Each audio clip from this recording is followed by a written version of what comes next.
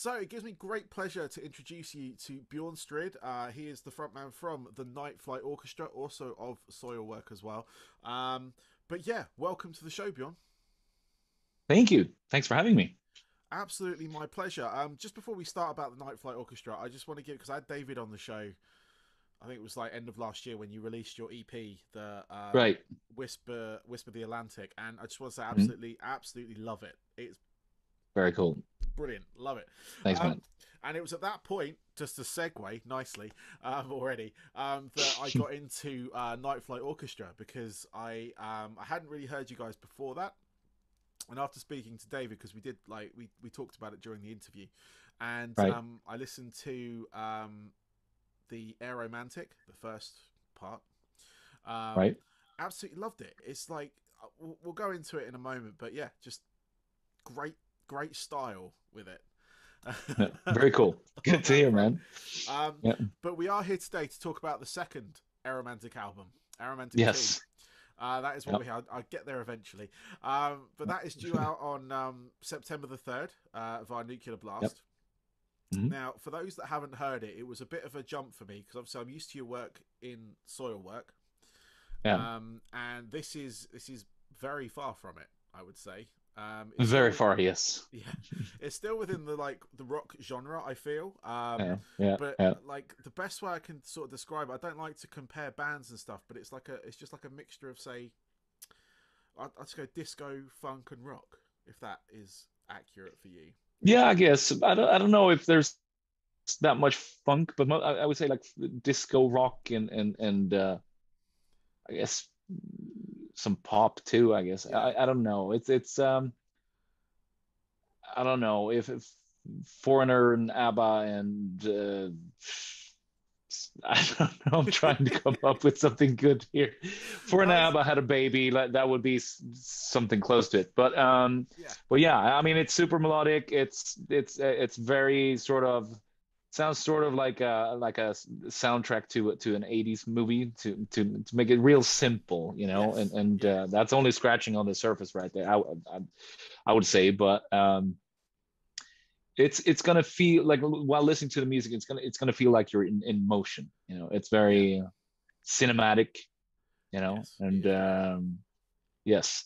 So it's nothing like you hear out there today in the music scene. I mean, No, we feel very lonely what we're doing. I was gonna say, but because I mean, of course, there's a lot of retro style rock out there, but yeah, it's usually a bit more influence from early 70s and stuff, and yeah, when there's band influence from 80s, it's still with like a sort of a big modern production. It's not really the same thing, and I don't know. I guess we have more influences, and it runs pretty deep, and um, it's quite progressive at times yeah, as well, but at the same time, it speaks pretty directly to you. So it's I don't know. Just give it a listen. You yeah. you won't be disappointed. You'll definitely be surprised, and No, hopefully in definitely, a good way. definitely. The people at Nuclear Blast were kind enough to send me an advance copy of the album, Right. and it did. It took me to a place where I grew up, basically. Yeah. It kind of gave me that, like you say, it's very cinematic, and it gave me that kind of like that feeling of like a movie 80s montage, if you will, Yeah. in Yeah. some parts, VHS Yeah. tapes, that kind Yes. of real retro feeling. You've really captured that sound because, like you said, there's a lot of Yeah. sort of bands out there that take aspects from those eras, and a lot of the sort of like retro stuff that I've heard more recently is the kind of synth wave, which is Yeah. kind of taking those early um, synthesizers Yeah. and creating that sort of soundscape with them again. Um, Yes. but this really takes that like that the rock element with it, like you say, it's like it feels like ABBA. It feels like when Kiss did their kind of like crossover disco album, if you will, like I Was Yeah. Made for Loving You and stuff like that. That sound, um, Yeah. and like I said, I absolutely love it. It's just something. It's nothing like that out there right now. There are people Oh, that take aspects of that era, but not really embrace the whole or right. that sound, and even the production that you guys have got on it fits. Yeah. Yeah, I mean Like, it's very organic, but still very very exciting. Sometimes organic can be quite boring, I think, but it's like this is organic in the right way, and it's still very sparkly and glittery, and production is you know it, it's really good. We're happy with it, and our guitarist Sebastian who does our productions and mixes our albums, and he's mm, he's he's done his best production so far. I think really good. yeah, it is. But It I is think it's super good. also because it's like a I think it's also a way of writing songs and producing songs and performing songs. We do that in a certain way, and Yeah, and that's sort of a little bit of a lost art, I guess. yeah, So we definitely follow through, like, it's not just like bits and pieces and like elements that might remind you of the 80s. It's like it's a way of composing too, yeah, and yeah, yeah, so and that is definitely timeless to us, so it's yeah. not a pure nostalgia act. Of course it brings you back. I mean that Yes. you know if I said anything else I would lie, obviously, but um I think it is refreshing, and then I feel also that we're sort of filling a void in the music scenes. Yeah. It sounds so new and refreshing, even though it sounds so old. It's like um, somebody described it as bringing you back to tomorrow. I Yeah. don't know. It sounds kind of pretentious, but it's like, yeah, yeah. Whoever said it, that's it's a pretty good point. Yeah, if You someone else know? said it, it's fine. You Yeah, yeah, know. yeah. Exactly. No, Yeah, definitely. I mean, it's like there's some absolutely like banging tracks on there. There's a couple of my favorite Chardonnay Nights, which I know you guys released. yeah, Really love that track. Is it Amber Through a Window as well? yeah, That was another one. And Midnight Marvelers. yeah. Yeah, Correct. yeah, I got that right. Mhm. Sorry, I was just that one came off the top of my head. I got the other two written down, but the other Yeah. one, yeah. But it was Mhm. just like I say, going through that album, it does. It takes you. It kind of takes you back, but it's also brings you to like here. It's not. It's Yeah. not like you say, a novelty or nostalgia act, if you will, because Yeah. Right. the band didn't exist back then, so it's not nostalgia. Yes, it takes Yeah. elements from that era, but Yeah. you've that way, like you say, the way of songwriting and the sort of the topics of your songs, the lyrics, the way you perform them and stuff. It is very like of that era, but no one It's does very that. authentic, I guess. Yeah, yeah. That's There's yeah. there's a story as well Yeah. Yeah. through the songs. It's not just like kind of like over repetition of a lot of pop music where they do that over repetition of a hook. Yeah. Um, and that's the way obviously people get the earworm, and that's how they become popular. These songs are very catchy. Yeah. I've got to say, I Yeah. had them on in my car. I've had them on Yeah. in the house. My wife asked, "Who's this?" And Yeah. I'm like, "This is Night Flight Orchestra. Who are they?" And I said, "Well, there's a couple of guys from Soilwork, a couple of guys from other things." And I'm Yeah. like, "Really?" And she's really Yeah. loving it as well. So it's like Yeah. And kids, yeah, that's really cool. Like everybody's saying, like, it's like their wives and girlfriends. Oh, they're always like, my girlfriend was wondering, what is that you're listening to? And it's like, I love this. It's like, and kids too. I've yeah, noticed a yeah. lot of kids really get into it, and so I don't know. It has definitely a uniting factor, and then we play our shows and see people with behemoth patches dancing, and it's like I don't know. It's quite interesting, you It know. gives them the excuse to do this because they didn't get the chance back then. Uh, Right. I guess. Yeah. and it's Yeah. okay because you guys are True. cool. You see, it's not like Mm. some pop factory threw you out. No. But but you also released a couple of other tracks for people because this is going to come out before the album's out. But you've got "Burn for Me" and Mm. another great track actually, "White Jeans." Yeah. Yeah. Dead on 80s Miami Vice type stuff Yeah. going on Oh there. yeah. Mm. um, Yeah. and yeah, no. If anyone's obviously watching, listening right now, go do that. Go listen to it. You love it. It's Yeah. fantastic. It's kind of Yeah. yeah. I mean, we've already described what it's kind of. It's Yeah. just good. Go listen to it. It's quality It's music. just good music. You Yeah. know, it's weird. I'm Yeah. very much into my heavy music. You look at me, you think, oh, yeah, he's into heavy, Yeah. but I do like my electronic music as well, and all that kind of Yeah. stuff. And Yeah. I love my 80s music because when Yeah. I was born at the beginning of that decade, I grew up listening to that music in the house.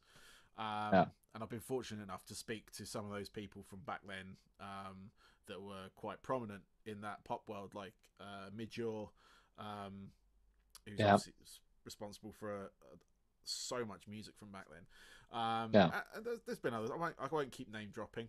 Um, but, but you know, it just like the way you've encompassed it. Obviously, I take it you grew up in that era as well. Obviously, you're from that era of the world that brought a lot of the disco, a lot of the pop music to the world.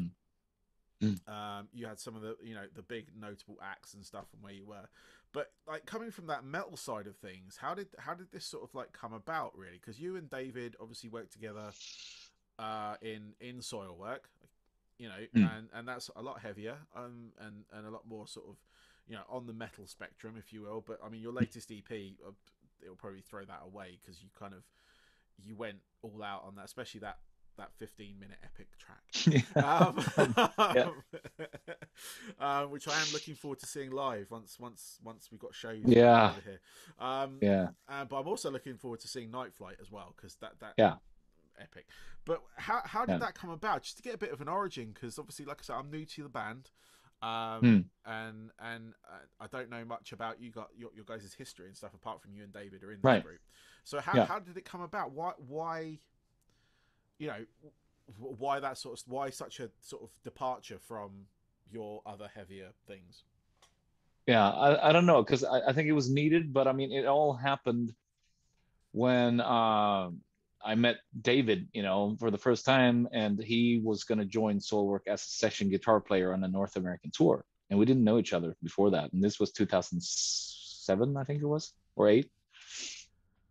And so we went on that tour, and very quickly we bonded over music, and ended up sitting in the back lounge and listening to music while we were, rolling through America and looking out the window. And that's a beautiful thing to do, and have a couple of drinks, obviously, and then Yeah, yeah, so we started doing that just about every day, and got stuck back there listening to music, talking about the aesthetics of the 80s and 70s, not just music, everything, the fashion, and what's classic and what's not classic. And it's like Stevie Nicks is is the coolest singer in history, and she's awesome, and we worship her, and I don't know, we bonded over so many things, and at the end of that tour, we just like, we need to do something out of this, because there's obviously something special here, and we need to create our own soundtrack, that yeah, captures this era, and it's a soundtrack to touring, yeah. because if you play in a metal band, I mean, it's kind of rare that a extreme metal band would listen to extreme metal once they get off stage, That's very let's true. face it. Yeah, But yeah, and so we wanted to create something that, a soundtrack of being in motion, and that was a drunken idea, but it was one of those drunken ideas that actually became reality. And when we came nice. home, we discussed it. It's like, oh, let's call some friends, like who would be up for doing this, who sort of gets this, and appreciates that era. And then we found these people that are still in the band, except for the keyboard player. John is new for this album, and Yeah, the latest one. And we when we got together for the first time and just jammed, it was one of the greatest musical kicks of my life. It was just, I don't know, sparks were flying. yeah, It was insane, and because I mean, I didn't know. I mean, I knew I could sing clean vocals, because yeah. I've done it with soil work in the past, and still am. But it was a total different musical expression. But at the back of my mind, I just felt like I I probably am able to do this, and to actually get that sort of confirmed when we got together, and like it was just like, wow, this is a whole new world that's going to open. Excellent. And we started writing a lot of songs, and then we felt like, wow, this is so good. We want to share this with the world, and of course we started approaching labels, but nobody understood what the hell we were doing at the time. And it took some time. It was an Italian label, Corona Records, who released the two first albums, and we were really grateful for that they believed in us. And then suddenly out of nowhere, Nuclear Blast called me up. It's like, oh, the whole office, it's the soundtrack. It's a daily soundtrack of the office. Like we really want to sign you guys. Like, wow, really? It's like, so it's like, it's a metal label. Yeah, Nuclear Blast. It's. I think that was a pretty brave move. I mean, when you listen to our music, you wouldn't think that it's a metal label that's behind it, but they definitely managed to reach beyond, metal fans as well, I think. And we also noticed that, I mean, in the beginning it was like 90% curious metal fans that were already fans of Arch Enemy and Yeah. Soilwork. But now there's a lot of people coming to our shows that has never heard of Soilwork or Arch Enemy. So it's definitely starting to grow, and the band has a very uniting factor. It's bringing people from different genres together. It's like you see, everything from like, it's like hipster teenage girls to like prog dads with ponytails who's been listening to Genesis all their lives, and everything in between. So it's Yeah. like it's very cool. It's a very mixed crowd. So I can imagine. I mean, I'm desperate to see you guys live. I mean, I'm desperate to see live music in general because of yeah, everything going on in the world. But it's just yeah, like, I mean, this is totally, it's brilliant. Like I say, it is uniting. It does bring in, obviously, it's bringing in the heavier like music people. But like, if you're getting new fans as well, that's fantastic. And then that could be yeah. the gateway for them to heavier music. Like they go, oh, he does this in I style. know. Yeah, you know, it's like and it's the a good gateway fun. band. Yeah, yeah, exactly. Yeah, We all need the yeah, gateways, but no, this is fantastic. I absolutely love it. You guys dress the part in your photos and everything as well. So yeah, it's just kind of like, it is the whole experience. And yeah. like I say, it's out on September 3rd. It's on all formats, I'm assuming, vinyl Yep, especially, because that's kind of yep, cool. yep. I'm going to be picking up the vinyl, even though I've got a digital copy. I'm going to pick up Yeah. the vinyl as well. Oh, nice. Yeah. And yeah, so I implore everyone else to go listen to it, go pre-save it, do what you do, all that kind of stuff, however you consume Yes. your music. But yeah, I've got a couple of questions left that I can let you go if that's all right. Yep. Yep, Yep. excellent. Sure. Because I know I've only got a limited time with you, so I'm conscious that we're close to that. So what I want to know, let's keep it with the Night Flight side of things, but what are your like 3 albums that are most pivotal, that kind of like really kind of like were important to you, that you made this style of music? Oh, that's a tough one. I would say Abba Voulez-Vous, Cool. Yep. Kiss Unmasked. Cool.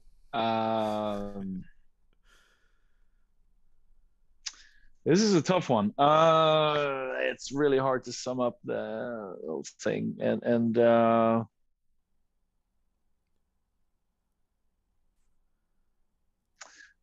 Survivor, Vital Signs. Okay. Cool. Nice. Yeah, the ABBA one, ABBA and Kiss, I was like, yeah, that's gonna be it. Yeah. I love Kiss. Don't worry, it's Yeah, yeah. I've got a lot of their albums on vinyl somewhere. You even like the Kisco, the Kiss disco, the Kisco. Yeah. You like that? Yeah. No, I Yeah, love it when yeah, bands yeah, try and do different stuff. It's one of those yeah, things like, you got bands that kind of keep doing the same thing all the time. yeah, They know the formula, they know what their fans want. And that's fine, because you know what you're going to get. But when you get musicians that are willing to try these things, like no one thought they would go disco.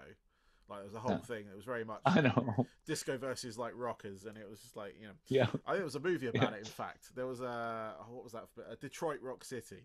Yes, Yeah, yes. yeah, and it was like they'll never go disco, and they gets into a fight. Yeah, But then they end up doing a disco album. yeah. Everybody did pretty much. Yeah, exactly. It's like Yeah, yeah, like a lot of people will, like a lot of bands experimented with electronic music when that was a thing. yeah, And it's just like new styles, like new metal was yeah, like rap and metal. yeah, And you got you get all those mashing up things. I was part of the new metal scene when I was younger. I was yeah, in a band and everything, so I yeah, know what it was yeah, like to cross over stuff. Um, yeah, but yeah. as Survivor, that's a good shout as well. That's a Mm, really good shout. So and mm, I'm gonna go back and listen to that Survivor album, in fact, because mm. I haven't heard that in a long time. So, Yeah, but it's yeah, good stuff. Yeah, super underrated band, really. yeah, yeah, totally, Because totally. everybody just knows that Rocky song, They It's like, do, oh, they Rocky. It's do. like, but there's so much more. There is so much more. Yeah, yeah. But Bjorn, finally, what are your hobbies away from music? So when you're not doing stuff for any of your bands, do you get up to Mm. anything else? You got any other sort of like something that's separate from the music industry? Well, yeah, I like to go to flea markets, and I like antiques and stuff like that. I Cool. like, I mean, Antiques Roadshow is my favorite show, especially The British one. Nice. I love it so much. We have a Swedish version of it too, but I don't know, it's getting too hip. I like the classic English, you know. And so I like that, and I also have a corgi, a dog, Oh, you know, cool. a corgi. Yep. Yeah, yeah, Yep. Queen's dog, and that's another hobby. We've had her for 1 year, and so that has come like an interest in itself as well. Beautiful dog, and so happy and so up for, you know, taking journeys and Excellent. you know, play. So that's, I don't know. I do other things too, but That's right. Yeah. yeah, that's some of the stuff that I like No, to that's do. no, that's good. I like Yeah, that. I like that. That's yeah, different from a yeah, lot of people's stuff. I mean, especially the yeah, sort of like flea market antiquing type stuff. yeah, yeah. I The like fact you that. like Antiques Roadshow, I was like, oh, I'd Yeah, watch that. I You know. know. Yeah. And I've always liked that. I'm not just getting old. I actually did like that even when I was a teenager. So Yeah. you know, my grandma actually, she had antiques, like an antique shop, whatever, and Okay. Yep. she always brought me to auctions on Saturdays. So that's probably what, you know, where I got the Yeah. interest from. So I No, loved it. that's really cool. Yeah, no, I love that. I Yeah, love stuff like the Pickers shows, like American Pickers and stuff like that, where they yep, go, yep, yep. you know, they're just digging through people's stuff essentially. Yeah, I love that. But it's good what they find. I love it. Yeah, yeah, But Bjorn, thank you very much, sir. I really appreciate your time. Good luck with the album and everything. I look forward to seeing you guys live with it and everything as well. mm. But I will be playing it on my radio show. I will be playing it in the club as well. I DJ rock clubs, so they're going to get a shock. Um, Nice, nice. so they're going to get a bit of disco rock in there. So, but yeah, cool. Thank you very much, man. Have a good rest of your evening. Thank you. Thank you so Awesome. much for having me, and Thanks, take care. Bjorn. Hope to see you soon. Thanks, Okay. mate. Cheers. Bye bye. Bye. Bye. Bye. Bye.